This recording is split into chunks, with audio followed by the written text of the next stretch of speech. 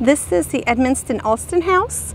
It is the sister property of Middleton Place, and you'll see on the sign it says Middleton Place Foundation.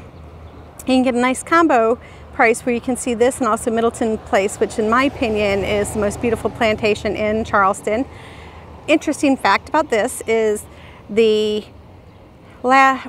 one of the descendants of Arthur Middleton, who was a signer of the Declaration of Independence, actually lives in this house up on the 3rd story.